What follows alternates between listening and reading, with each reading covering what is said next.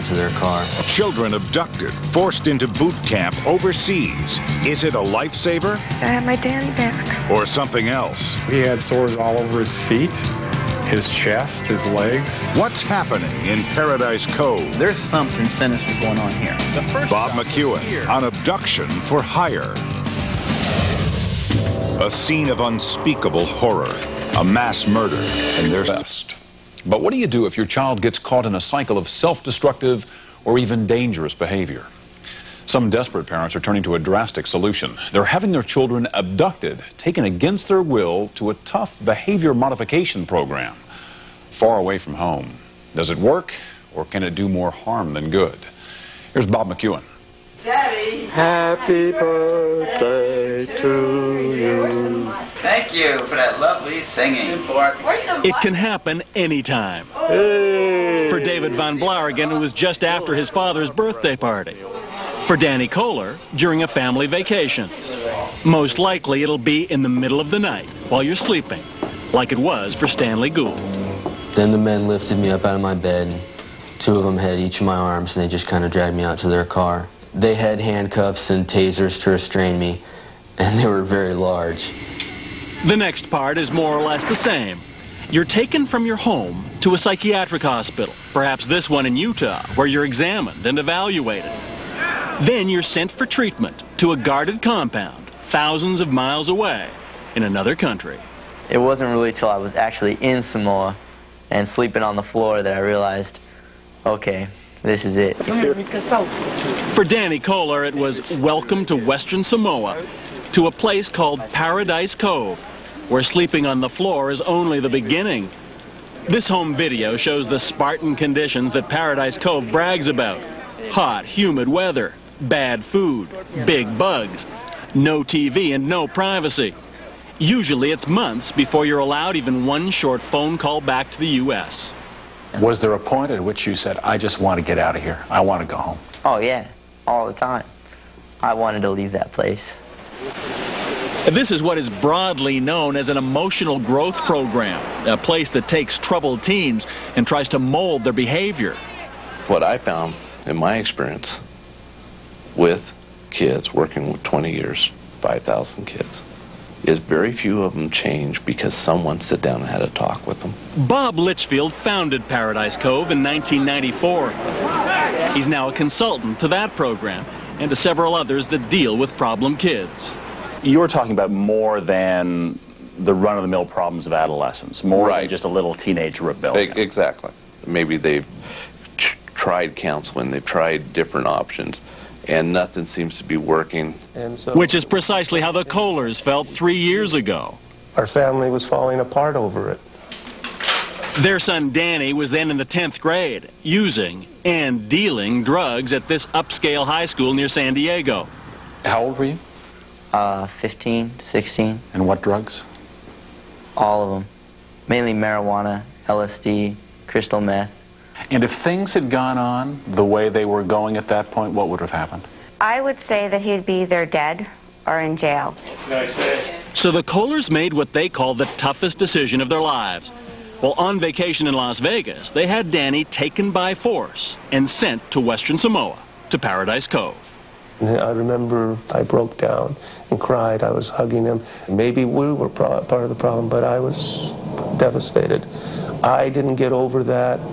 Maybe I'm not over that. You endowed me with perceptions and passions. In addition to its harsh lifestyle, Paradise Cove features 24-hour-a-day monitoring by no-nonsense Samoan chaperones and continuous indoctrination in personal responsibility and the value of families. It was 6 months before Danny was allowed to call home, more than a year before his parents were allowed to visit him. But then, the Kohlers were stunned. I don't think I could say it was just the greatest moment of my life. Why?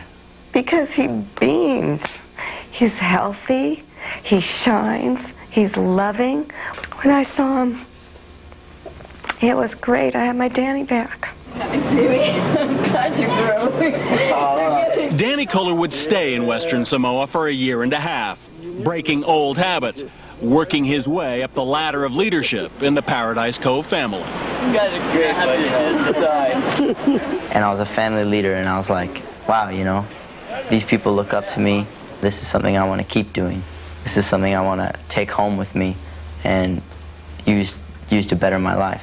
It's the kind of success story that's triggered an explosion in the teen behavior modification field, tripling the number of programs just 2 years ago.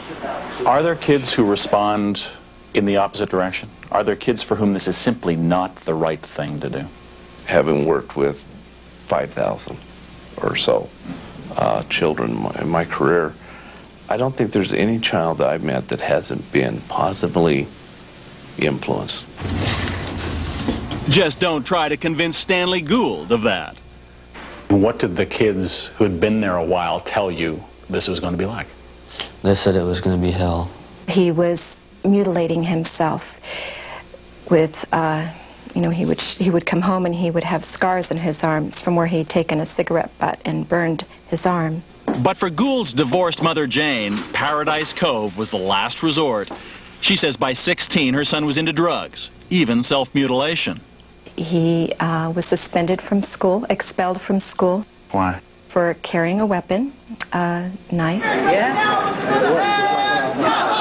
She thought the answer was a place where you simply weren't allowed to break the rules. It looked like a Nazi death camp. It did not look like any fun. What happened if someone said, I don't want to be here, I'm not learning anything worthwhile, and I'm not going to do it anymore? Well, that would depend on who he said it to. He would either get a consequence or he would be physically assaulted. What would that entail? That would entail, you know, holding a kid's arm behind his back, punching him, kicking him, pushing him, throwing him. What is the policy at Paradise Cove concerning physical discipline or punishment? The policy really is that it's the last resort. It's only, there is no such thing as physical punishment. There's only physical restraint. In fact, the enrollment contract signed by Jane Gould and other parents allowed Paradise Cove to do a lot more than that. I think the contract mentioned handcuffs, pepper spray, electrical disablers. Okay, I don't think any of those electrical disabler, pepper spray, mace had never been used, to my knowledge, of Paradise Cove. It was in the enrollment agreement for very rare situations where safety and life and limb were in danger. That specific clause has since been eliminated from the Paradise Cove contract. But Dateline spoke with other parents who had definite concerns about how their children were treated in Western Samoa. Okay, senora. One of those parents is pediatrician Ronald Skufka. Though the annual cost of Paradise Cove is $35,000, more than a year at Harvard, it had seemed worth it to cure the drug and alcohol addictions of his two sons, Nathan and James. At least that's what Dr. Skufka thought, until he discovered that the Samoan Health Department had investigated the program's sanitary conditions. The report found numerous problems, including overcrowding, poor sanitation, and inadequate cooking and washing facilities. They had no refrigeration and no running water, and they had no bathing facilities whatsoever. My son told me he did not see a bar of soap for 5 months. When Skufka was reunited with his older son, Nathan, he couldn't believe his condition. He had sores all over his feet, his chest, his legs, his arms, hands, and face. And he was a mess. Today, Eric Schluniger of Tulsa, Oklahoma is an active 18-year-old. But a couple of years ago, when his father Bill saw him after just a few months at Paradise Cove, he had sores on his feet and then all up his legs, and a lot of sores on his arms. I'd say about 80% of the people at least got ringworm sometimes when they were there. And scabies, I think, was another thing that people were getting. Back in the summer of 1996, the Western Samoa Department of Health threatened to shut Paradise Cove down if sanitary conditions there didn't improve. The people running the program made the required changes, and Paradise Cove has since been given a clean bill of health. But what most alarmed Bill Schluniger about the place he had chosen to help his son was what he says happened when he and his wife attended a support group in the U.S. for Paradise Cove parents. First, there were the rules. No one would take aspirin during this seminar. No one would drink Coca-Cola. No one would drink coffee, any caffeine products. There would be no one that should have sex during this program. And I thought, we've come into the wrong room. There's some, they're trying to recruit some people for a cult here, This is the wrong place for us. Even worse, the Schlinnigers say that as part of the program, one of the Paradise Cove speakers verbally attacked a skeptical mother. And he says, I could shoot you right now. I could blow your heads off, or I could just take you and rape you if I wanted to, and you couldn't do anything about it. And I said, well, right now, I'm ready to load up and go get my son. Because, there's something sinister going on here. That was when the Schlinnigers brought their boy home from Western Samoa. We felt bad about it. We felt, terribly guilty about sending our kid to a place like that. He's moving forward again with his life. I think it's taken him about a year to recover from Paradise Cove so that he can do that. Dr. Eric Nelson is a psychologist who treated Eric Schliniger upon his return to the U.S. He was angry, he was hurt, he was scared, he was unsure what this experience was that he had been through. So he was essentially lost. Dr. Nelson also treated another boy, who he says still shows the effects of the treatment he received at Paradise Cove. In terms of really being almost bewildered by what this was supposed to have accomplished, a lot of anger, and really a sense that he had been brainwashed. Oh, I think it is brainwashing. It's 100%. Litchfield tells us he's not familiar with these individual cases, but he believes that Eric, Stanley, and the Skufka boys would have had a positive experience at Paradise Cove if they'd only stuck with it. And he says the same goes for the seminars. He claims that virtually all the parents who complete the 3-day program are satisfied with it. But according to Stanley Gould, 11 months at Paradise Cove was long enough. He claims that things seemed so bleak that some of the boys concocted a terrible plan to get out. The rumor was that if someone died over there, that the program would shut down for 6 months. And so a few kids had made a knife-like object, and they were planning on stabbing a kid in the neck and killing him so that they could go home. Even if it meant going home to jail, it was still worth it to them. Would I be shocked by that? No. Because... Really? An alleged plot by adolescents to commit murder, and that doesn't shock you? Believe me, these kids brought that with them. And if you're trying to say that the environment created that, no. No, they brought that with them. But if that's true, where are the child psychologists or counselors on the Paradise Cove staff? People trained to deal with such serious emotional problems.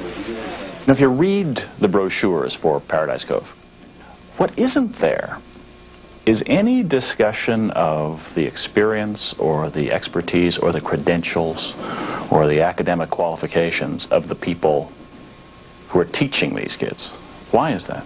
We hire people with good youth leadership, have some talent working with youth.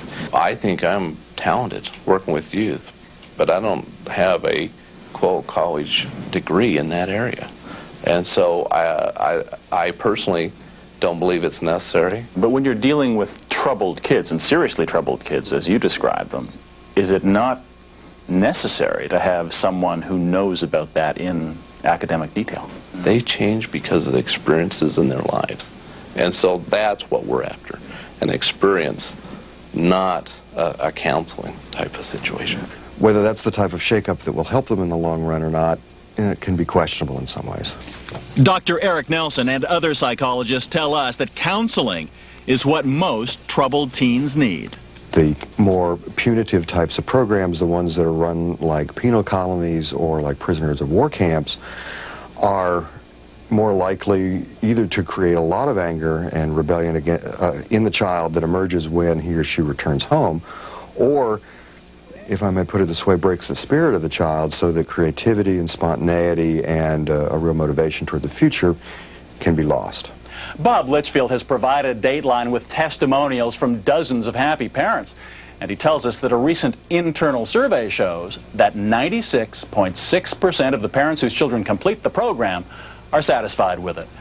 But Litchfield also acknowledges that for a variety of reasons, 60% of the teens who start never finish the program.